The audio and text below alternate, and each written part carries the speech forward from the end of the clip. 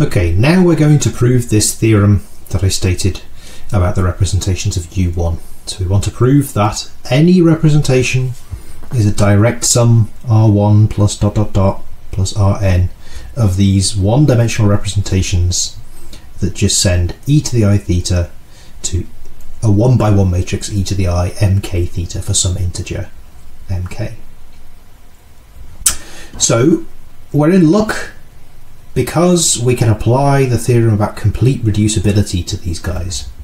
So remember, this theorem said if our representation admits an invariant Hermitian inner product, then it splits as a direct sum of irreducible subrepresentations. So the first thing I need to do is to show that applies. So any representation of U1 admits an invariant Hermitian inner product.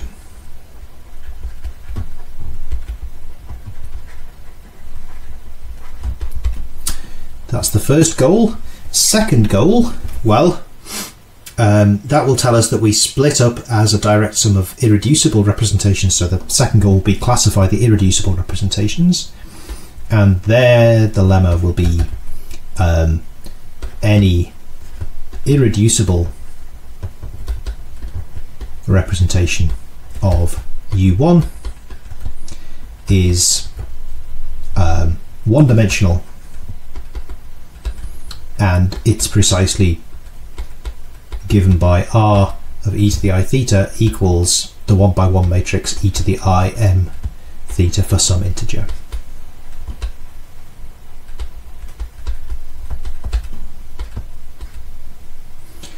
Okay, so the first lemma is basically something called the Unitarian trick for producing this invariant inner product, and the second lemma is called Schur's lemma, or it's related to Schur's lemma. Maybe I should say it's a corollary of Schur's lemma. Okay, so these two lemmas together, lemma 1, lemma 2, imply the theorem. So let's prove lemma 1 first.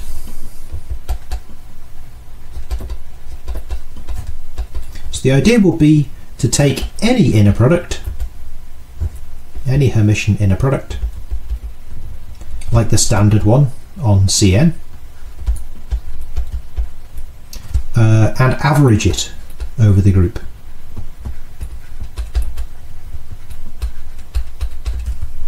In the following sense, in other words, I'm going to produce a new inner product, U inner product V, and I better distinguish this from the other inner product.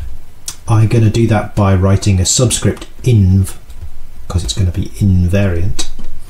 This is going to be the integral from 0 to 2 pi of the old inner product between R e to the I theta applied to U and R e to the I theta applied to V. And this integral is happening over d theta, and there's also 1 over 2 pi factor there. So the 1 over 2 pi is nothing to worry about. That's just there because if I start with an invariant inner product and then I integrate from 0 to 2 pi, the thing inside the integrand is not changing if it's already invariant, right? You can just take out these R e to the I thetas, and then I just pick up a factor of 2 pi that I don't want. So that's why the 1 over 2 pi is there. It doesn't need to be there. Okay, so I'm not going to prove that this formula gives you a Hermitian inner product. That's easy. You can check that by verifying the axioms. The interesting bit is proving it's invariant. So I'll show you that. So what I need to prove is that if R e to the I phi of U inner product with R e to the I phi of V is computed, then it gives us the same thing as U inner product V with respect to this invariant inner product. So let's compute it. This is the integral from 0 to 2 pi of the old inner product of R e to the I theta applied to R e to the I phi u. U should be outside the brackets. And that inner product is with r e to the I theta r e to the I phi applied to v d theta over 2 pi. And now r is a representation, so I can stick all this stuff together and get r e to the I theta plus phi in both of these terms. So what I'm left with is the integral from 0 to 2 pi of the old inner product of r e to the I theta plus phi u and r e to the I theta plus phi v d theta over 2 pi. Okay, and this looks a lot like the formula we have for the inv inner product, except that we've got a theta plus phi instead of a theta inside the exponentials.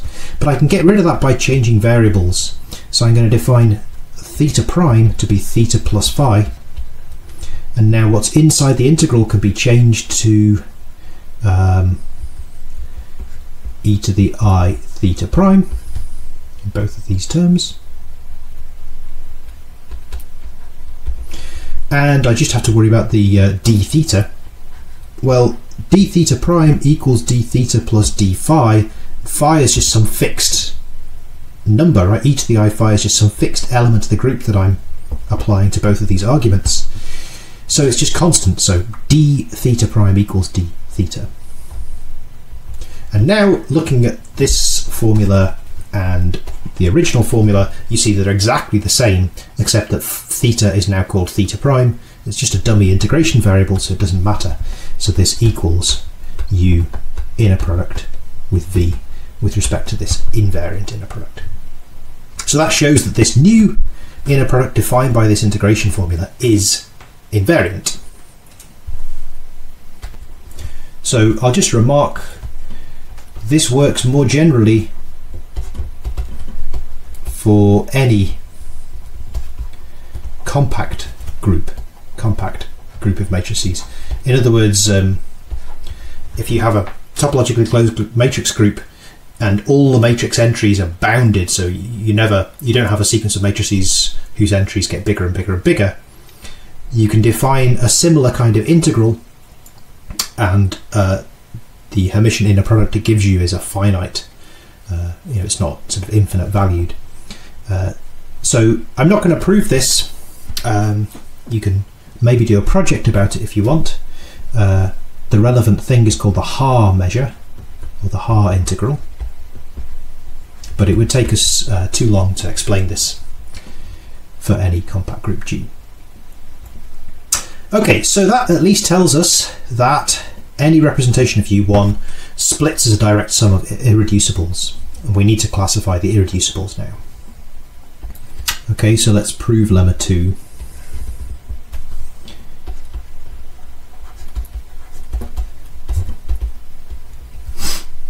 So the trick will be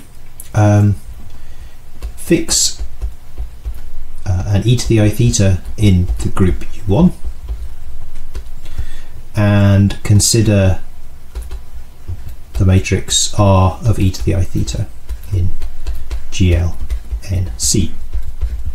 So because C is an algebraically closed field, the characteristic polynomial of this matrix has a root, which means that this matrix has an eigenvalue and a corresponding eigenspace that's not 0. So R e to the I theta has at least one eigenvalue, lambda, and v lambda, the eigenspace, which is the set of vectors v such that R e to the I theta v equals lambda v, is not the 0 space.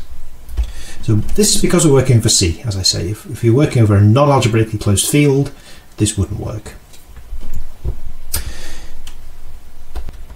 So the first claim is that v lambda is a subrepresentation. Cn. In other words, if you start with an eigenvector and you apply some other element of the group, you end up with another eigenvector. So let e to the I theta be another element of the group, sorry, e to the I phi, and let's apply it to v, where v is in v lambda. I want to show that this thing is also in v lambda, so I'm going to apply r e to the I theta to it. What do I get? Well, because U1 is an abelian group and because this is a representation, this matrix e to the I theta, sorry, r e to the I theta and r e to the I phi can meet with one another. So r e to the I theta, r equal to the I phi equals r e to the I phi, r e to the I theta applied to v. R e to the I theta applied to v is lambda v, and this is a linear map, so I can take the lambda out the front, and I get lambda r e to the I phi v. So let's just look at what that's telling us. It's telling us that r e to the I theta applied to this vector, r e to the I phi v, equals lambda times this vector. So this vector is again in the eigenspace. R e to the I phi v is in v lambda. So remember, these are the eigenspaces of r e to the I theta, and they're preserved by r e to the I phi for all phi. So that's telling us that the eigenspace is a subrepresentation. So if Cn is an irreducible representation, then this is telling us that actually it's equal to v lambda, because v lambda is a subrepresentation and it's not 0, so it has to be everything. Because remember, irreducible means you have no proper subrepresentations. Okay, so that's telling us that r e to the I theta is lambda times the identity matrix, because everything is an eigenvector with eigenvalue lambda. So now I fixed a theta at the beginning of this proof, but this formula works for any theta as long as lambda depends on theta. So i.e. we get a map lambda from u1 to the non-zero complex numbers, because lambda has to be non-zero because it's an invertible matrix, such that r of e to the I theta equals lambda of theta times the identity. Next claim is that lambda of theta is a unit complex number. And the proof goes as follows. We have this invariant Hermitian inner product. So r e to the I theta of v inner product with itself should be equal to v inner product with itself, but it's actually equal to lambda of theta v inner product with itself, and lambda is just a number, just a scalar. So I can pull out both of these lambdas. The first one will pick up a bar, complex conjugate, so I end up with absolute value of lambda of theta squared times v inner product v. So comparing these two, we get that absolute value of lambda has to be equal to 1, which tells us lambda is a unit complex number. And looking at this, lambda's a map from u1 to c star. It lands in the unit complex numbers. It's a homomorphism from u1 to u1, and we've classified those guys, those smooth homomorphisms from u1 to u1. It's precisely something of the form lambda of theta equals e to the I m theta for some m integer. So this tells us that r e to the I theta is a diagonal matrix with e to the I m thetas on the diagonal. And remember, one of the assumptions of our lemma was that it was an irreducible representation. Well, that tells us it actually has to be one-dimensional. So the dimension of our representation has to be 1, because any complex line in Cn is preserved by multiplication by e to the I m theta, so is therefore a subrepresentation.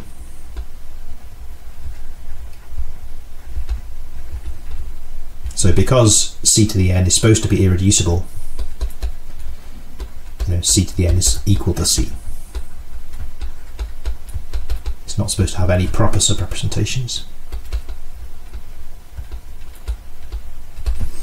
Okay, and that exactly classifies for us the irreducible representations. Look at this lemma: any irreducible representation is one-dimensional, that's one complex dimensional, and it sends e to the I theta to the 1 by 1 matrix e to the I m theta. Okay, so that completes the classification of all representations of U1. They're just direct sums of these very simple one-dimensional representations.